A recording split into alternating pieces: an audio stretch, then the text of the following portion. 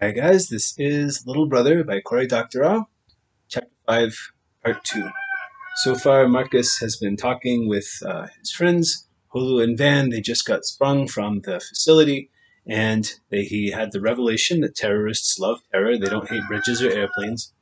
I guess Marcus isn't the brightest guy. And his big revelation, though, is that they can't tell anybody about the terrible things that happened to Marcus and to them, especially not their parents.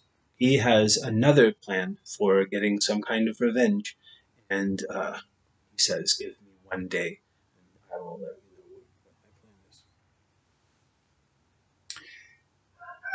And the last thing that's happened is they turned down Market Street. Market Street is the big diagonal street running across San Francisco, and they see that the biggest street in this huge, famous city is covered with nondescript 18-wheelers. They look just like the government trucks that took them from the prison to where they were released. Each one had 3 steel steps leading down from the back, and they buzzed with activity as soldiers, people in suits, and cops went in and out of them. The suits wore little badges on their lapels, and the soldiers scanned them as they went in and out. Wireless authorization badges. As we walked past one, I got a look at it and saw the familiar logo, Department of Homeland Security. The soldier saw me staring and stared back hard, glaring at me. I got the message and moved on. I peeled away from the gang at Van Ness. We clung to each other and cried and promised to call each other. The walk back to Potrero Hill was an easy route and a hard route. The latter, or has an easy route and a hard route. The latter taking you over some of the steepest hills in the city, the kind of thing that you see car crashes on in action movies, with cars catching air as they soar over the zenith. I always take the hard way home. It's all residential streets, and the old Victorian houses they call the Painted Ladies for their gaudy, elaborate paint jobs, and front gardens with scented flowers and tall grasses. House cats stare at you from hedges, and there are hardly any homes.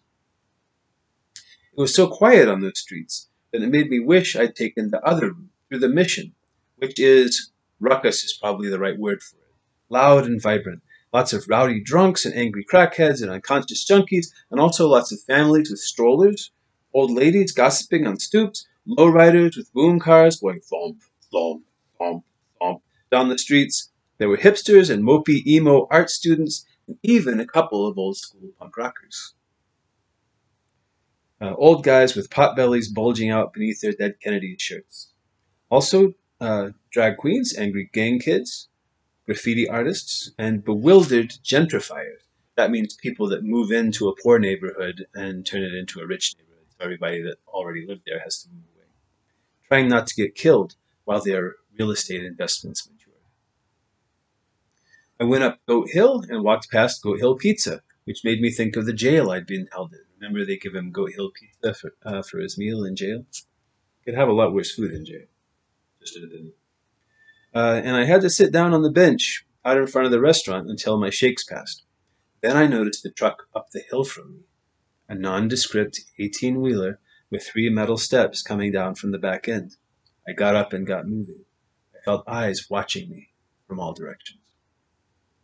I hurried the rest of the way home. I didn't look at the painted ladies, or the gardens, or the house cats. I kept my eyes down. Both my parents' cars were in the driveway, even though it was the middle of the day. Of course. Dad works in the East Bay, so he'd be stuck at home while they worked on the bridge. Mom, well, who knew why Mom was home? They were home for me.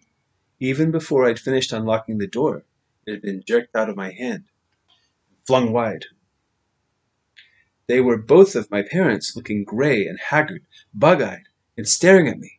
We stood there in frozen tableau for a moment, and then they both rushed forward and dragged me into the house, nearly tripping me up.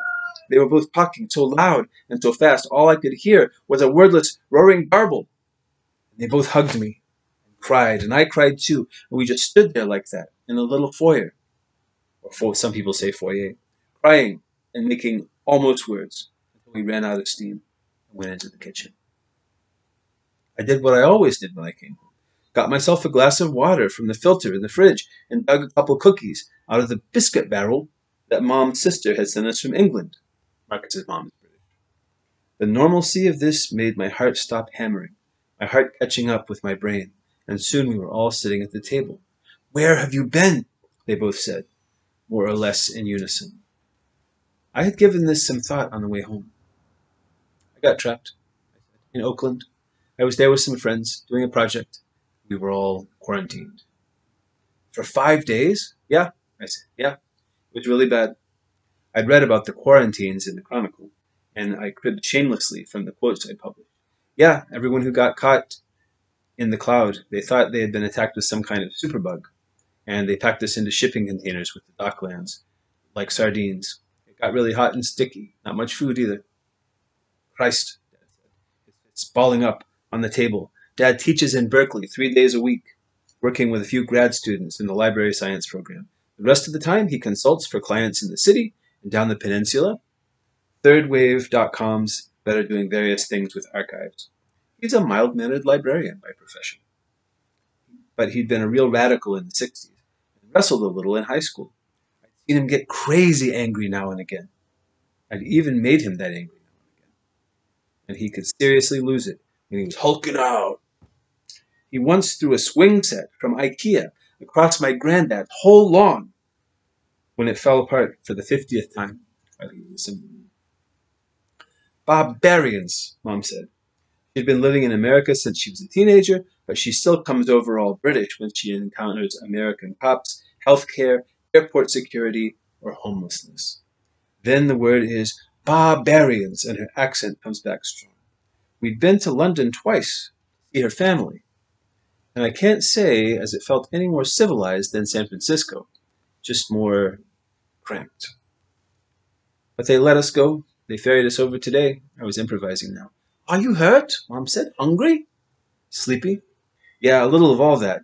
Also dopey, dark, sneezy, and bashful. We had a family tradition of Seven Dwarfs jokes." Like I say, Marcus is maybe not the big genius. Anyway, we had a family tradition of Seven Dwarfs jokes. They both smiled a little, but with their eyes all wet. I felt really bad for them.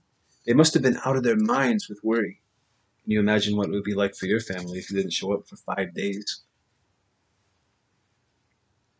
I was glad for a chance to change the subject. I totally love to eat. "I'll order a pizza from Goat Hill," Dad said. No, not that," I said. They both looked at me like I'd sprouted antenna. I normally have a thing about Goat Hill pizza. As in, I can normally eat it like a goldfish eats his gold food, gobbling until either it runs out or I pop. I tried to smile. "I just don't feel like pizza," I said lamely. "Can you remember the last time you didn't feel like pizza?" "Me neither." "Let's order some curry, okay? Thank heaven that San Francisco is takeout central, and this is true.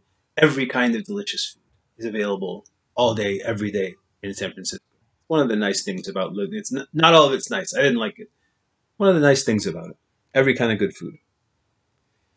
Mom went to the drawer of takeout menus, more normalcy, feeling like a drink of water on a dry sore throat, and riffled through them. We spent a couple of distracting minutes going through the menu from the halal Pakistani place in Valencia. Halal food is food that Muslim people they can eat that follows their dietary guidelines. I settled on a mixed tandoori grill and creamed spinach with farmer's cheese. That stuff is good. If you can ever have palak paneer, have some palak paneer. I'll focus on the book, sorry. A salted mango lassi, much better than it sounds, and little fried pastries. Once the food was ordered, and the questions started again. They'd heard from Van, Hulu's, and Daryl's families, of course, and had tried to report us missing. The police were taking names, but there were so many displaced persons that they weren't going to open the files on anyone unless they were still missing after 7 days. Meanwhile, millions of have you seen them sites had popped up on the net. A couple of the sites were old MySpace clones that had run out of money and saw a new lease on life from all the attention. After all, some venture capitalists had missing family in the Bay Area. Maybe, if they were recovered, the site would attract some new investment. I grabbed Dad's laptop and looked through them. They were plastered with advertising, of course, and pictures of missing people, mostly grad photos, wedding pictures, and that sort of thing. It was pretty ghoulish, seeing the pictures of all those people in there. They had died terribly. I found my pic and saw that it was linked to Van's, Holu's, and Daryl's. There was a little form for marking people found, and another one for writing up notes about other missing people. I filled in the fields for me and Hulu and Van, and left Daryl blank. You forgot Daryl, Dad said. He didn't like Daryl much. Once he'd figured out that a couple inches were missing out of one of the bottles of his liquor cabinet, and to my enduring shame, I blamed it on Daryl himself. In truth, of course, it had been both of us, just fooling around, trying out vodka and cokes during an all-night gaming session. He wasn't with us, I said. The lie tasted bitter in my mouth. How's that for a metaphor? Oh my God, my mom said. She squeezed her hands together. We just assumed when you came home that you'd all been together. No, I said, the lie growing. No, he wasn't supposed to. He was supposed to meet with us, but we never met up. He's probably just stuck over in Berkeley. He was going to take the BART over. Mom made a whimpering sound. Dad shook his head and closed his eyes. Don't you know about the BART? He said. I shook my head. I could see where this was going. I felt like the ground was rushing up to me. They blew it up, Dad said. The bastards blew it up at the same time as the bridge. The BART train, the subway, it's pretty cool. It's underground in most of San Francisco. Then it goes underneath the bay in a tunnel. The whole train goes under the bay, then you go back out. So if they blew up the BART tunnel, not only would the explosion have killed people, but a bunch of water would have rushed into the bay and drowned everybody. It's a terrible, terrible way to die. And it runs parallel to the Bay Bridge across the bay. That hadn't been on the front page of the Chronicle, but then a BART blowout under the water wouldn't be nearly as picturesque as images of the bridge, hanging in tatters and pieces over the bay. The BART tunnel from the Embarcadero in San Francisco to the West Oakland station was submerged. I went back to Dad's computer and surfed the headlines. No one was sure, but the body count was in the thousands. Between the cars that plummeted 191 feet to the sea and the people drowned in the trains, the deaths were mounting. One reporter claims to have interviewed an identity counterfeiter who'd helped dozens of people walk away from their old lives by simply vanishing after the attack, getting new ID made up, and slipping away from bad marriages, bad debts, bad lives. Dad actually got tears in his eyes, and Mom was openly crying. They each hugged me again, patting me with their hands as if to assure themselves that I was really there. They kept telling me they loved me. I told them I loved them too. We had a weepy dinner, and Mom and Dad each had a couple glasses of wine, which was a lot for them. I told them that I was getting sleepy, which was true, and mooched up to my room. I wasn't going to bed, though. I needed to get online and find out what was going on. I needed to talk to Holu and Vanessa. I needed to get working on finding Daryl. I crept up to my room and opened the door. I hadn't seen my old bed in what felt like 1,000 years. How's that for a simile, right? I lay down on it and reached over my bedstand to grab my laptop. I must have not plugged it in all the way. The electrical adapter needed to be jiggled just right, so it had slowly discharged while I was away. I plugged it back and gave it a minute or two to charge up before trying to power it up again. I used the time to get undressed and throw my clothes in the trash. I never wanted to see those clothes again.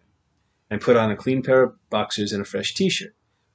Fresh laundered clothes straight out of my drawers felt so familiar and comfortable, like being hugged by my parents.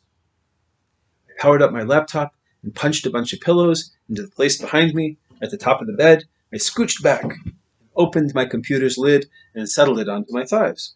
It was still booting, and man, those icons creeping across the screen looked good. It came all the way up, and then it started giving me more low power warnings.